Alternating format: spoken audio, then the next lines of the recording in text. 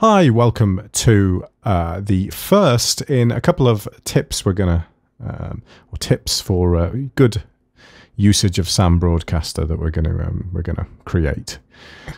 They may seem obvious to you if you're an experienced user of Sam, but they might be also useful to you as well if you're just starting out with this software. I know there are tons and tons of people out there that use this software. It's great. It's a great system. Whether you're running an internet radio station or whether you just play music around the house, whatever you're doing, it's a really, really good bit of software.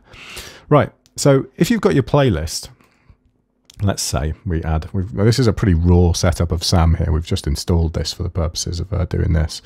And we've changed the layout just because that's how we like the layout to be. But if we add some tracks to here, so I'll just add this one album and say, there we go, there's our entire playlist. Now that wouldn't exactly work very well because it's one artist, which means you'd be messed up from the start really, because it would go, I'm not playing him again. So it doesn't matter anyway.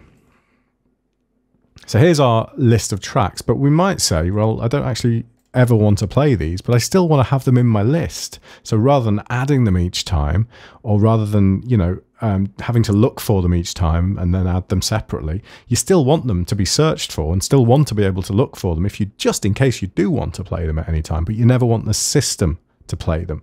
And that's really easy to do, but it isn't the default setting within Sam when it comes out of the box.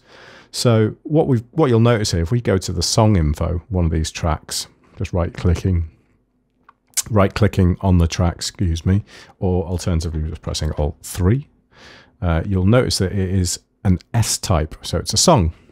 And under here we've got lots of different types that can, preset categories basically that can be set. And they can be set really, really simply. They're under content here on the left, and that sort of is the list of categories you just saw there. So what we need to do is, if we say we don't want these 5 to play, we can drag those into other. Or you can choose another one, but other's a good one because it doesn't really fit any other content that might exist. So now we've got these 5 in other, but tracks, even if we hit refresh here, has still got everything in. So you'll notice if we go back to song info, this one is a C category, but further up and just press Alt-3, this one is an S category. However, by default, Sam, if you go into the config and then to the playlist rotation tools and into the clockwheel rotation, you'll notice that it picks one song from tracks. Now, tracks is everything. It doesn't matter whether it's C. It doesn't actually matter what it is. It'll pick one from the whole lot. So it will include those 5 that you just tried to exclude. So you need to make sure you take that out of your clockwheel and leave it so that at least it's music all, because music all is this here. Let me just show you. Music all is this, and that is only S categories. So if we refresh that now, you'll see that all the ones that have been removed, they're in there, and only the songs remain. So so just repeating what I've just said, it might seem really obvious. The clockwheel has to have this tracks removed from it, because otherwise it'll pick something from everything.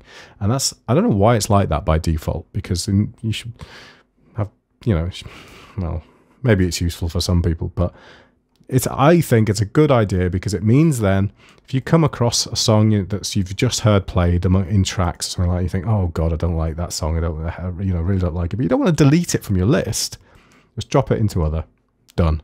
You'll never hear it again unless even if you're in music all and you do a search. Remember, you do a search on Sam just by starting to type. So, it's there.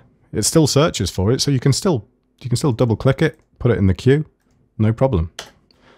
But it'll never play it unless you tell it to. That is tip number 1 on using Sam Broadcaster.